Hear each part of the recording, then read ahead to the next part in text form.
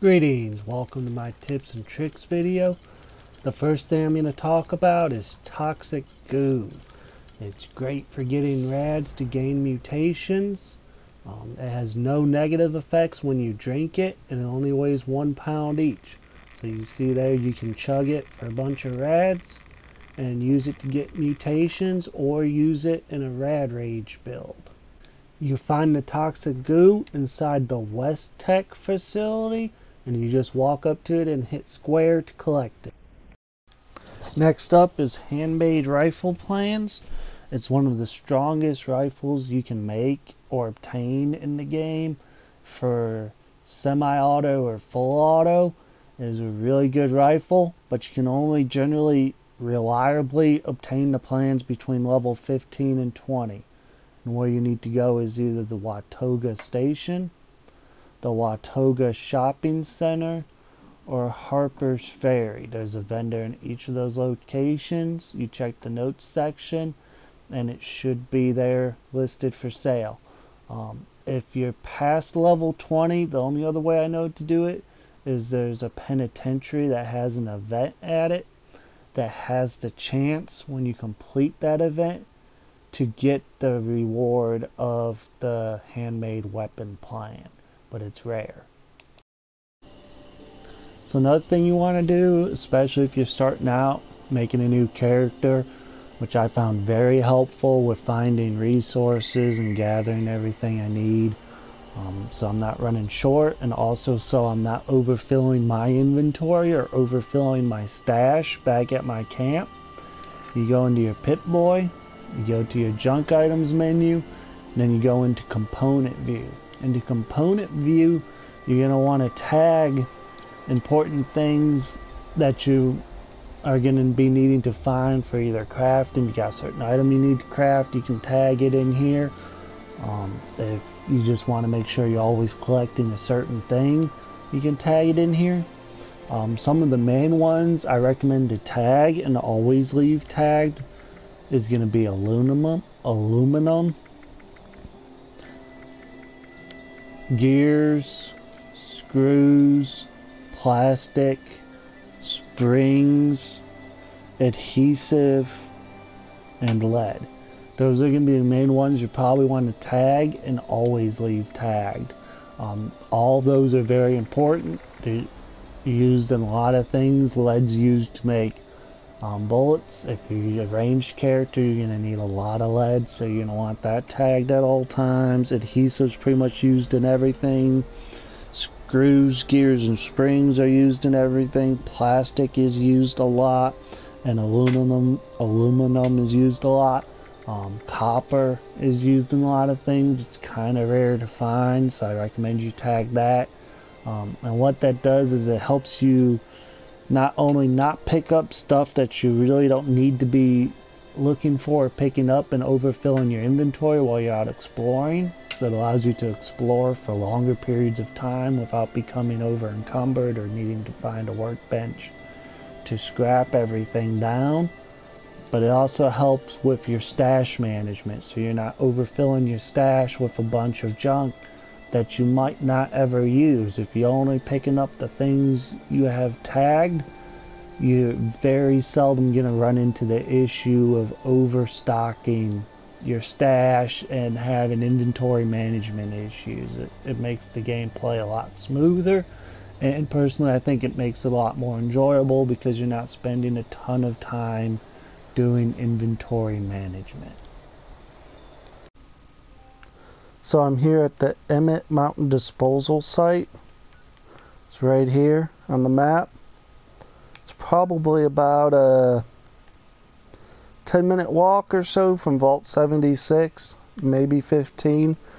Once you get here, you can get a level 15 hazmat suit that'll let you get into the White Springs nuke zone to power level yourself up or to farm for legendaries pretty early on. Generally in the White Springs nuke zone I can get about 20 or 30 levels from when I get in there, and all you gotta do is have some, you gain the experience for killing it. So once you get in here, you go immediately to your left, and there should be a couple of hazmat suits here, and they'll spawn in. The lowest I've ever seen them spawn is level 15. If a higher level is in here before you are, they might spawn in at a higher level. If they do, and you need a lower level hazmat suit, you can go ahead and you know, change servers or whatever to try and get one your level. Also in here, there's the rad showers. So if you don't have any rad away, you can hit that button there and go through the rad showers and lose a bunch of rads. So here we are at my base. What I'm showing you here is the best mobile base I've ever made. I think it works better than building your base on top of stairs. What you do is you place 4 foundations as high up as it lets you place them, wherever you place it originally. And then inside you can fit every single crafting station you need. You can even fit the power armor station here if you needed to. Not an issue. I really don't use power armor on this guy, so I don't have a power armor station. But every crafting bench will fit in here. And then you can put your turrets on top of the base for that defense of having them overlook the rest of your base when mobs attack it, or if another player comes to grief you a little bit. Your turrets will have a nice clean line of sight on them. But yeah, I found placing your base on 4 foundations and placing everything inside of it is the best mobile base design I have ever worked with.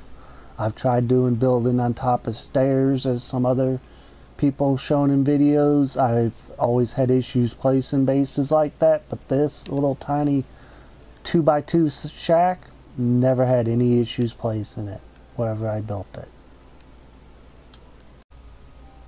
Next is the stim pack recipe. If you want to be able to make your own stim packs, you go ahead, you have to join the Enclave first. And here's the Enclave bunker. To start the quest to join the Enclave, you're going to want to go to this location here. You get in there, you go through the steps in that location, and that'll start the quest line to join the Enclave. Once you have joined the Enclave and you've gained access to the bunker, you can go here to the medical bay, and inside the medical bay here there will be vendors. And you talk to the vendors here, you go over to notes, and there'll be that stim pack recipe for you there. There's also the antibiotics that works like disease cure, so if you want to make your own disease cure type things, you can get those antibiotic recipe too. Another thing you can do, if you have a vampiric weapon and you need to heal, you can just swing it there.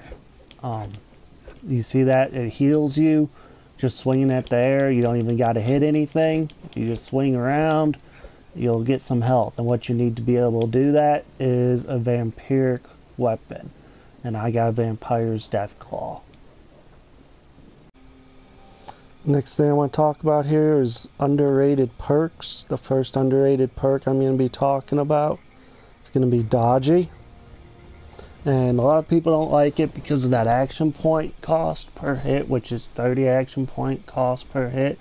But you get to avoid 30% damage before you even consider your damage reduction values. And if you're not in a group and you couple that with Lone Wanderer, that's another 20%, so that's 50% damage off the top that you're not going to take. So there should be a Deathclaw up here, and I'm just going to demonstrate a little bit how it works. So I'm going to run up here and see if I can't find that Deathclaw in here. Here's the Deathclaw. It's level 91 glowing one. And you can see it's hitting me, my action points are going down, but my health is not. And that's because of that 30% Dodgy, and that's coupled with the Lone Wanderer. But when I lose my action points here in a second, you see now I'm taking damage, a lot of it. So let's go ahead and get rid of this Deathclaw. And so yeah, that's one of the perks I feel is really underrated. Another perk I feel that's really underrated is Revenant. If you play in a group, you get 50% damage bonus for 2 whole minutes. For 2 minutes, you deal 50% more damage when a player revives you. So if you're playing in a group, that's a huge damage buff for 2 minutes. So if you're trying to kill something big, or you're just trying to get through like an instanced area or something, you get 50% more damage for 2 minutes. It's pretty big, and it's kind of underrated. I don't see a lot of people using it, but it's still a pretty good perk. Another one is Nerd Rage. We're all below 20% health. You gain 40 damage resist and 20% damage and 15% action point regen. Again, that's one I don't see a lot of people using, because I look at that you have to be at below 20% health. But when you hit that threshold, and if you're using dodgy with that, you can survive pretty easily at that threshold, especially if you're using Serendipity. The thing about Serendipity, though, from what I've tested with it, it does not work in Power Armor. So if you are a Power Armor user, Serendipity does not work. Or I have not seen it work while in Power Armor with that perk equipped. And I've tested it multiple times. Feel free to comment if you've used it in Power Armor and it's worked for you, but I personally have never seen Serendipity work while in Power Armor. A couple more underrated perks that I'd like to talk about would be Chemist. Is really good for crafting stim packs. It will double the amount of stim packs you use. So if you equip Chemist and then you equip Super Duper, you could in theory get 4 stim packs for the cost of 1. And then if you're going to turn those stim packs into diluted stim packs, you could get 8 stim packs instead of 2 or 4, because with the Chemist perk, it doubles the amount of chems you get. So instead of 2 diluted stim packs, you get 4, and then with Super Duper, you could get another 4, so you could get 8. So it's a great way to get a lot of stim packs really quick. Some other perks that people don't really see using a lot or seem to know a lot about is Weapon Artisan. It repairs your weapon to 200% normal maximum condition, which means that it will do more damage when it's over 100% condition, and it will last you a lot longer. Another good one is for Fix It Good. It does the same thing that Weapon Artisan does, but for armor and Power Armor. It repairs your armor to 200% of normal condition, which gives you more armor, and it lasts a whole lot longer. Another one under Agility is White Knight. At level 3, it will only cost 1 of each material to repair your armor. So it makes repairing your armor not a big deal anymore. Instead of having to pay like 5 or 6 or 7 or 8 ballistic fibers, now you're only paying 1. So that's a huge one right there, is White Knight. To get 90% reduced repair cost, which means that all the armors only take 1 of each material to repair. That's about it for underrated perks that I see, that I've heard that a lot of people don't really use a whole lot, don't know a whole lot about. With 5 intelligence, you can pretty much craft everything you need in the game. 5 intelligence lets you max out every crafting perk and use them all. The only ones that would take 6 intelligence would be if you want all the science perks equipped at level 2. That'd be a total of 6 intelligence. There are 3 different science perks. So if I go over here to intelligence, I can show you the 3 science perks that we have are, you got Science, Science Expert, Science Master. These 2 are worth maxing out. Honestly, I would leave that level 1, and there you go. Now you can have all 3 of those equipped and craft what you need to craft. But everything else is only going to be up to 5 intelligence. Going beyond 5 intelligence might be because you have some kind of power armor build, or maybe you want to do like a pure crafting build. But 5 intelligence will let you build anything, any recipe you can think of that you can find in the game. Okay, so let's say you just made a new character, you're out exploring, you're not level 30 yet, you don't have starch genes. For those of you that don't know, what starch genes does is if you gain a mutation from getting too many rads, Radaway will never cure the mutation, so it lets you permanently keep that mutation even with using Radaway. Or decontamination showers. Decontamination showers will also cure mutations. Well, let's say you're pretty early on in the game and you just got an awesome mutation like Marsupial. You got 20 extra carry weight and you can jump extra high. So you got all these reds on your hit point bar. You don't want to lose that mutation, but you don't know how else to get rid of those rads without using Radaway, so you can actually play the game and survive beyond just getting one shot by everything. So this is how you do it to lose the rads without using Radaway or decontamination sour, and without losing the mutation. What you basically do, it's pretty simple, is you commit suicide. So you go somewhere, you find something big and strong to kill you, you run up to it, and then you basically just let it attack you until you die.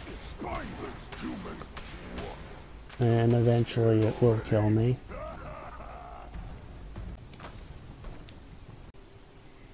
And you can see there I lost about 15-20% of my rads. And you can just keep doing this until you get all the way back to 100% available hit points. And that will allow you below or before you get that Starch Genes perk to keep any mutation you gain, even at low levels, without having to use Radaway or decontamination showers and lose that mutation. It's a great way to keep those early level mutations so you don't have to farm for them when you're higher level. To get mutations, the best way I've found is using that toxic goo that we talked about earlier on in this video. You just drink some of that toxic goo and you can get you some mutations and then go kill yourself and lose the rads, and you can get some really good mutations early on in the game to make the game easier to play so you're not having such a hard time. Another great way to get rads is to stand in some water, go find a nuclear disposal site, stand by that. Anything that gives you rads will give you a mutation. You can only get one mutation once per hour unless you change servers. You can go to one server, get a mutation, change the server, and then get another mutation, and so on and so forth. Alright, that's it for the video. I hope you learned something. I hope you enjoyed the video.